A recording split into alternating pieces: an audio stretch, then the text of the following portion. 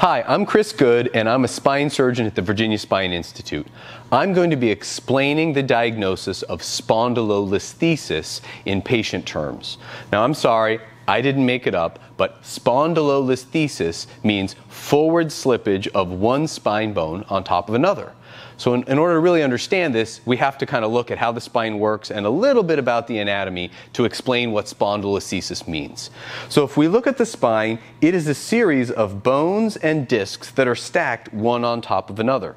And these are all connected to each other, and they move like cars on a roller coaster.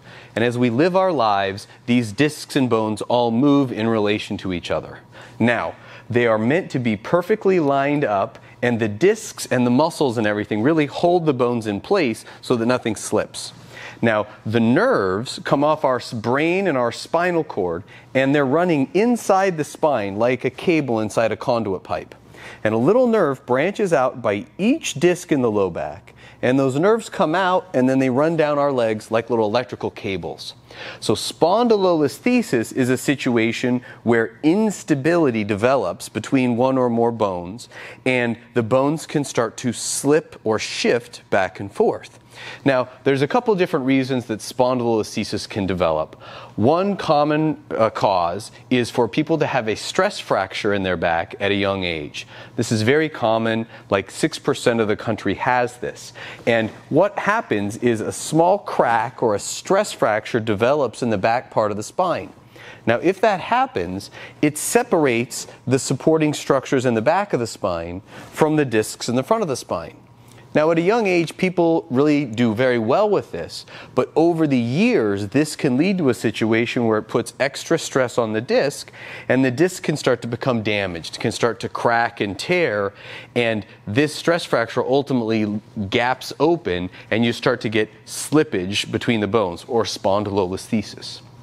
Another very common cause is what we call degenerative spondylolisthesis.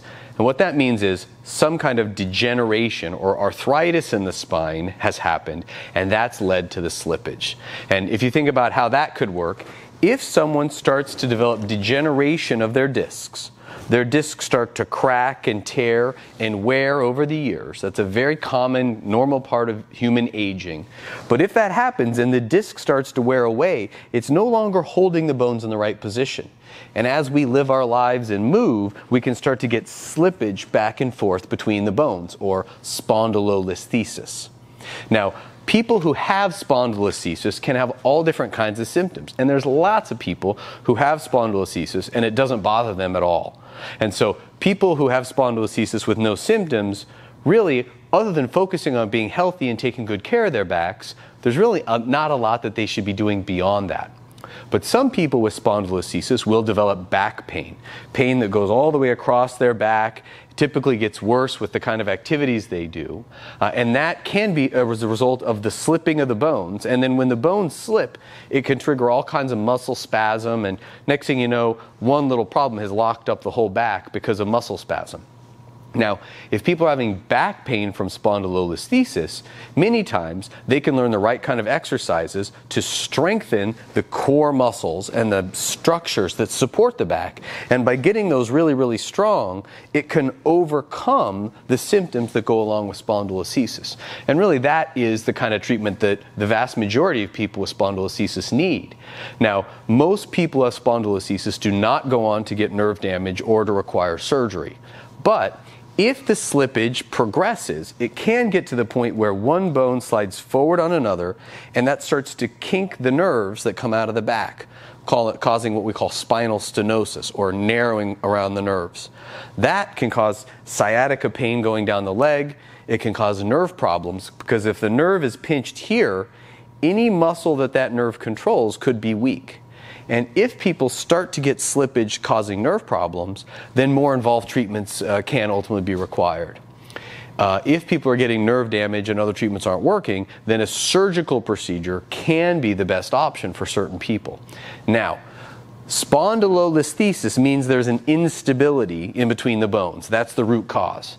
So if someone needs to have surgery for spondylolisthesis, it usually does require a procedure to stabilize that instability, or a fusion procedure, which literally welds those two bones together. Another type of surgery that is very common and popular, which you might think of as a microsurgery or a laser surgery or a laminectomy, those are surgeries where a surgeon goes in and shaves away some tissue trying to make more space around a nerve. And that's a very common procedure. But that's something you have to be very careful about if there's an instability, because if someone has instability and you go removing more tissue, that doesn't help the instability. In fact, in many cases, it actually makes it worse. So most people, if they have spondylolisthesis with bad nerve problems, do require a fusion surgery. Now, what I'd like to do is show you an X-ray of a patient with spondylolisthesis. So this is an X-ray of a patient with spondylolisthesis, and what we're looking at is a side view looking into the low back. And what we see is the bones and the discs stacked one on top of another. And we can see that these bones are all well aligned in the upper spine. We can actually see the holes here. That's the space where the nerves are branching out. And so the nerves come out through this hole and then they run down our legs, again, little electrical cables. We see a situation here where the disc between L4 and L5 is completely gone. And because there is no support between L4 and L5, L4 has started to slide forward on top of L5. So we can see this step off that's taking place. This slippage of the bone is called spondylolisthesis. Now, this particular spondylolisthesis happens to be the result of a stress fracture that happened when the patient was a teenager.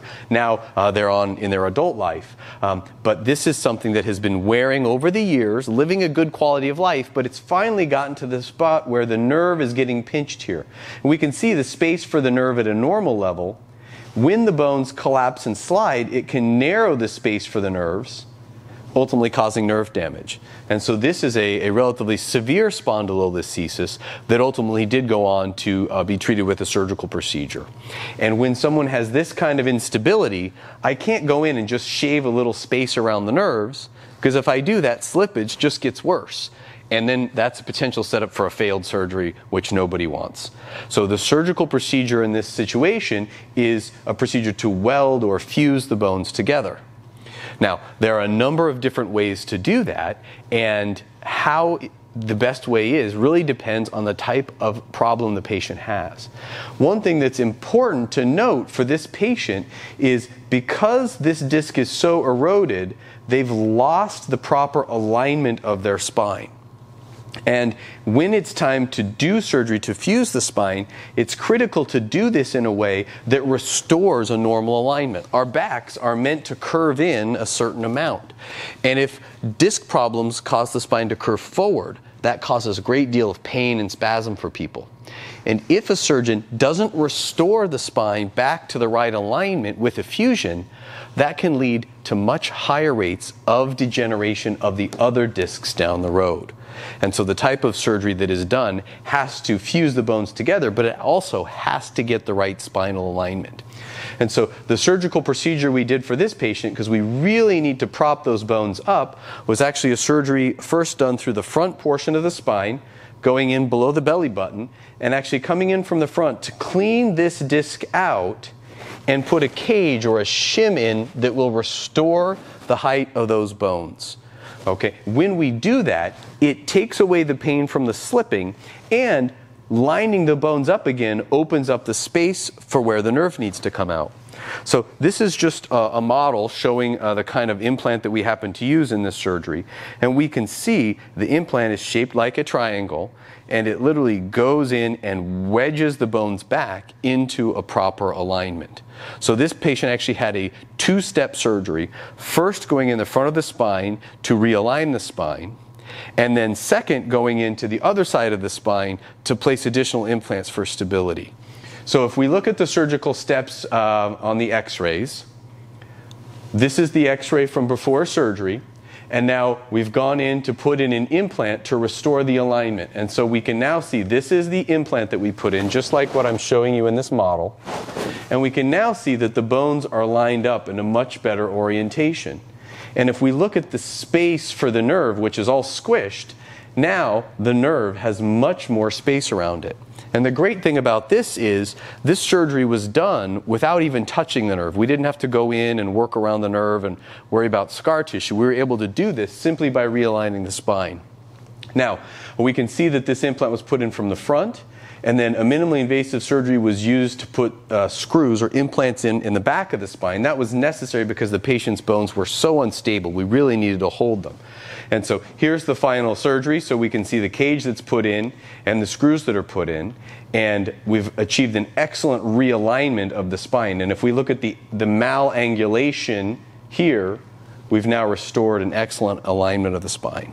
And so, again, while most people don't require surgical procedure for spondylolisthesis, for patients who are having more severe spondylolisthesis or more severe symptoms, if it comes to a decision of surgery, it really is important to factor in spine alignment in order to optimize not only the success of the surgery now, but to preserve the health of the rest of the spine down the road.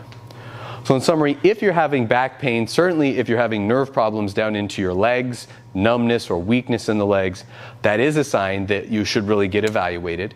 And again, while spondylolisthesis is very common, the vast majority of people we're taking care of, we're focusing on their exercise and their lifestyle. And so for most people, we can have a pretty easy solution to this.